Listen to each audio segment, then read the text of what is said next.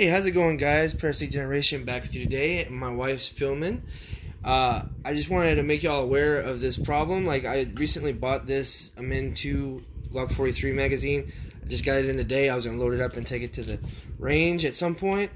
But I quickly encountered an issue as soon as I started putting ammo in the magazine. And you'll see here quite quickly. Oh! What the hell? What was that? Let's do that one more time. I don't think that's supposed to happen.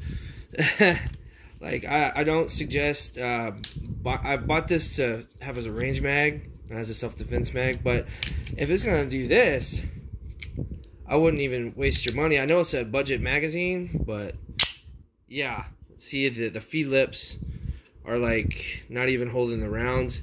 This hasn't even been fired at all. So I would say stay away from Min 2 magazines, at least Glock magazines, because I do have some AR mags. So I just wanted to show you that little quick video. Thanks for watching.